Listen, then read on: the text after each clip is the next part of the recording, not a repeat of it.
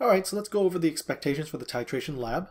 Once again, I have written the introduction for you so you have a good idea of what is required in an introduction section, and you can use it as an exemplar when we eventually write your own lab report. Again, because I've already written it for you, you do not have to submit this part to me.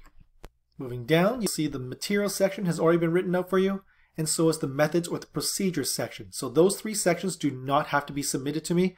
Let's take a look at what you do need to submit though. So once again, most of the lab report has already been written for you. There's no need to rewrite those sections. Instead, you will complete the observation section, discussion section, and application section. Be sure to include a proper cover page for your lab report. So the first thing I need you to do is to create two properly labeled and organized data tables, one for table vinegar and the other one for pickling vinegar. Alright, so here are the observations for table vinegar, and here are the observations for pickling vinegar. I need you to organize this titration information for table vinegar, and I need you to organize this titration information for pickling vinegar. So in the end, you'll have two data tables, and each data table will have three separate trials.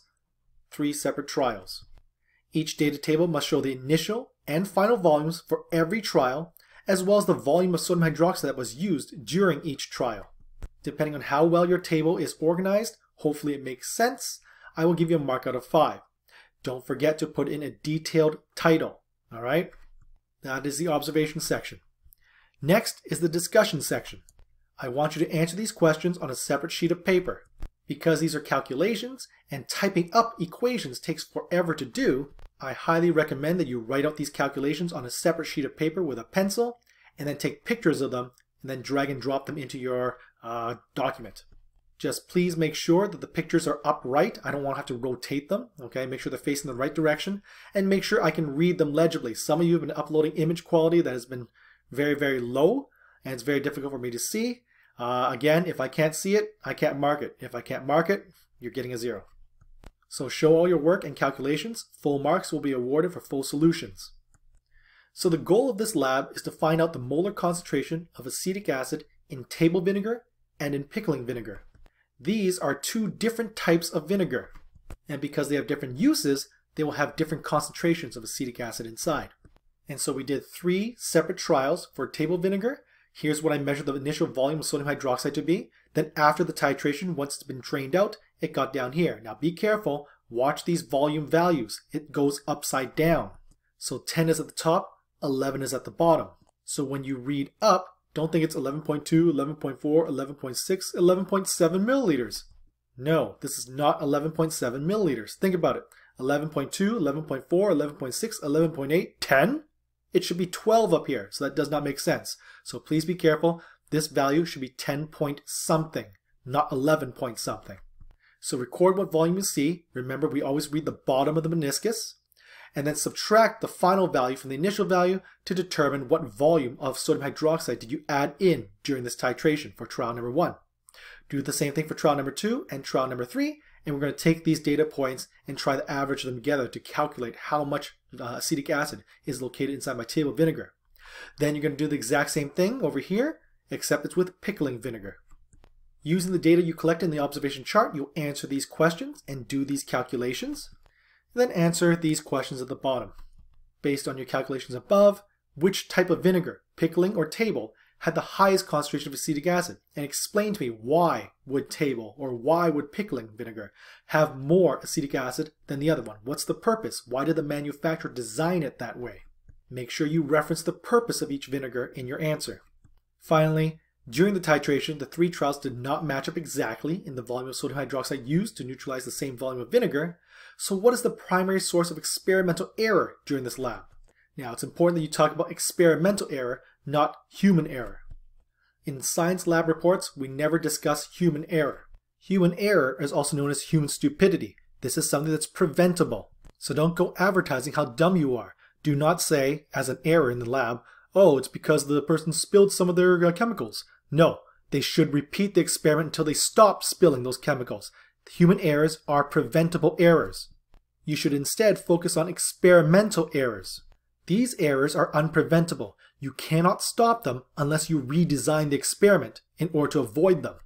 So one example of an experimental error might be the type of chemical you're using. So maybe from the manufacturer you purchased a 98% purity instead of the 99.99% purity. All right, so using the 98% pure chemical, obviously there's going to be some experimental error involved because 2% of it may not be the chemical you think it is. And during this experiment, you'd be unable to prevent this error unless, of course, you redesign the experiment. Instead of using 98% pure, use 99.99% pure chemical compounds.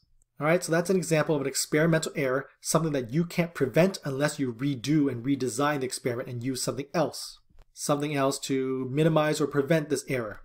While human error is something that is preventable, and you should repeat the experiment over and over and over again until you stop making that error. Now, just so you know, the experimental error example I just gave you, that is not the major source of experimental error in this lab, all right? So it's not due to impure reactants. There is something significantly more prone to error in this lab. Now, the last part, the application section, is probably the section you want to do first.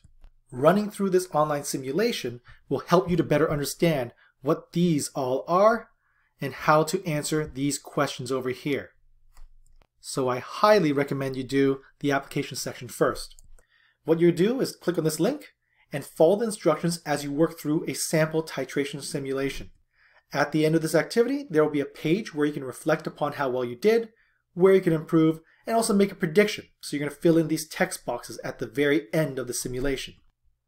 Now, when complete, you're going to take a screenshot of your answers.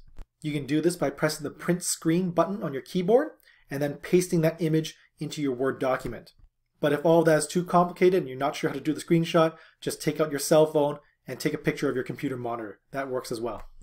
Just make sure, once again, that your responses are legible. I cannot mark what I cannot read. And then don't forget to copy and paste your screenshot into your lab report document. So this application section will be marked out of 10. I'll be grading you based on your answers in these text boxes over here and the quality of your answers. But as well, I'll be deducting half a mark for each mistake you make during the simulation. The maximum number of points you can get during the simulation is 1,000 points. For each mistake you make during the simulation, you lose 10 points. So in this case over here, this person lost 10 points. So that means they made one mistake, which means they get 0.5 marks deducted from these 10 mark over here. Now, you can redo this simulation as many times as you want until you get the score that you want. I really like this simulation. It's as realistic as you can get, and a lot of the mistakes you can make in this lab is very similar to the types of mistakes my students make in an actual lab. So please, redo it as many times as you want. You will learn from your mistakes eventually, I hope. And there really is no excuse for not getting a perfect score, so long as you're willing to put the effort in. Alright, so once again, when you're done the simulation, which I do recommend you do first before you do the rest of the lab report, do the simulation first, and then screenshot it, tell me what your score is, tell me what your responses are, and then copy and paste this image into your lab report. Alright, so these are the 4 sections that I need you to complete for this specific lab report.